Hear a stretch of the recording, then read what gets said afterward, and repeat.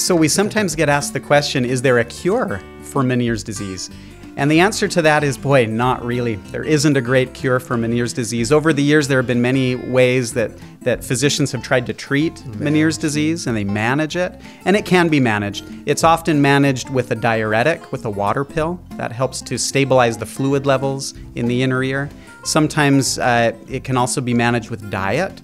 Cutting out salt, especially, and also caffeine from the diet can help to regulate those fluid levels in the inner ear.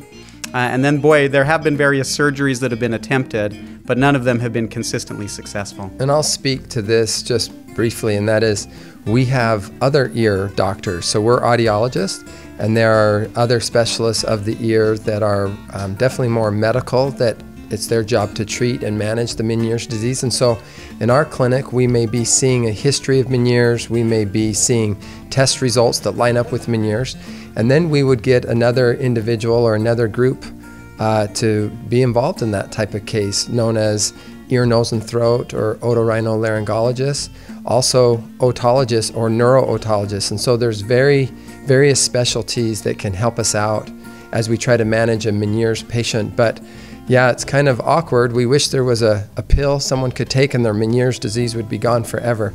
Luckily, the great majority of Meniere's patients, their Meniere's problem kind of burns out, or it stops, and it quits manifesting itself, usually after a couple decades of experience or a couple decades of affecting the individual. And so it's common that Meniere's disease doesn't really happen very often or as frequently in individuals who are beyond the 5th decade of their life, or they're moving into their 60s and 70s.